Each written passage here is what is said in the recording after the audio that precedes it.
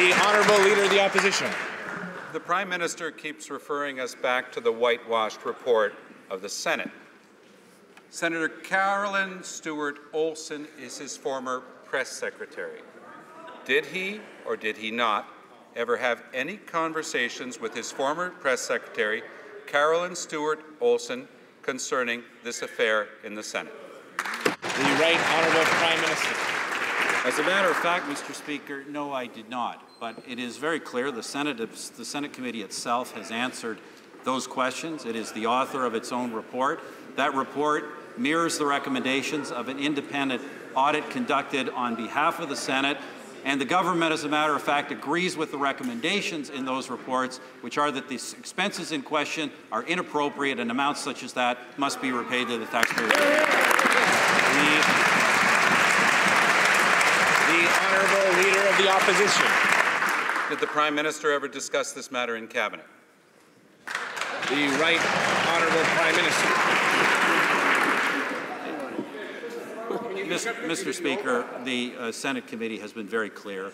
It made its own report on these matters. The government's position is also extremely well known. Inappropriate expenditures, when people claim expenditures that they never actually incurred, these are inappropriate and must be repaid to the taxpayers.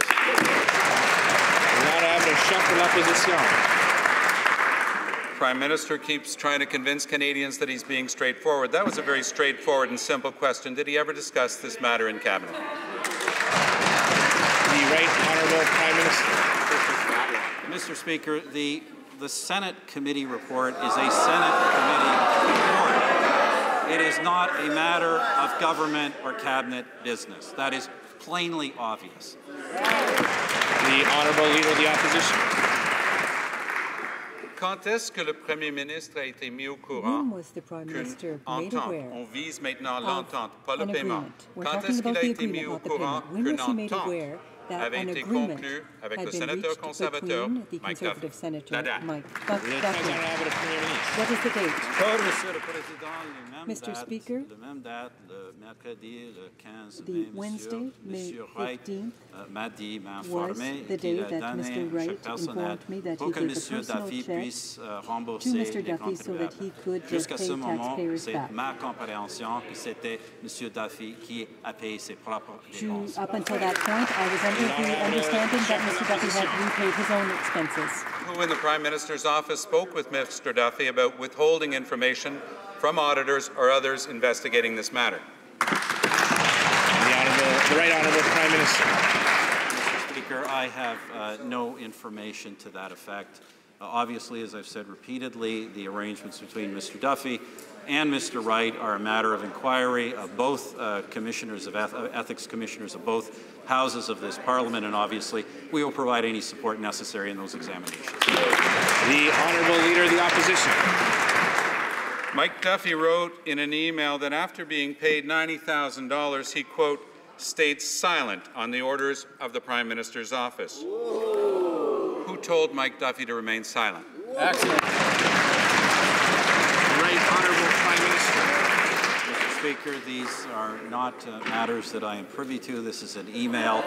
This is an email from Mike Duffy, who is no longer a member of our caucus and certainly never conveyed that information to me.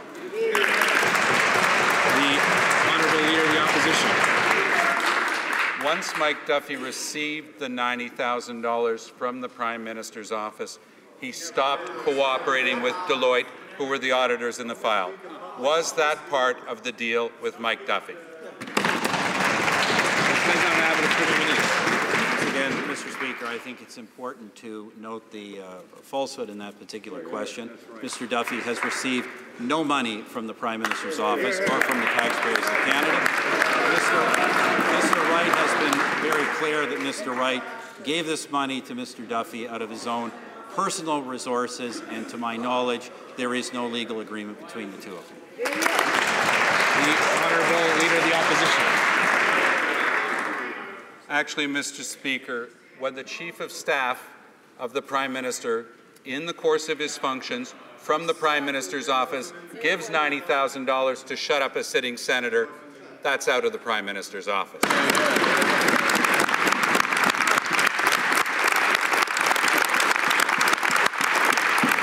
no legal document? A check is a document. Do they have a copy of the check? Has the Prime Minister or anyone in his office seen that check? The Right Honourable Prime Minister.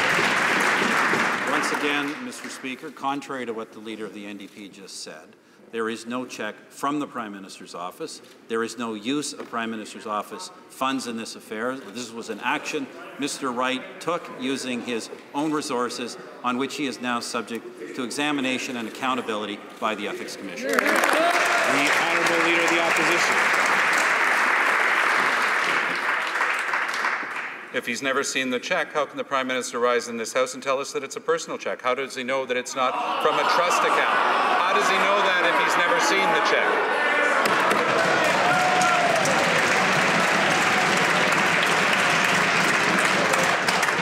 Order. The Right Honourable Prime Minister. Mr. Speaker, this is a matter of public record, as Mr. Wright himself has said. I can certainly assure the member there is no such money that has gone out of our office or out of PMO budget.